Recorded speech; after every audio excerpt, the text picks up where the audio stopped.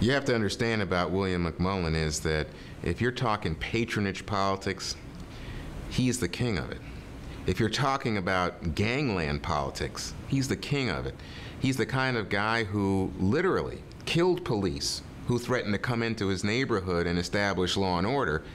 The police were afraid of McMullen. They didn't want to have to deal with him because he could take retribution against them. He did, in fact, and then they couldn't find a way to even put him in jail. So McMullen becomes the king of that section of Philadelphia. He is the dominant character. He's outside the law, and he's a terror onto his own because he takes care of his own.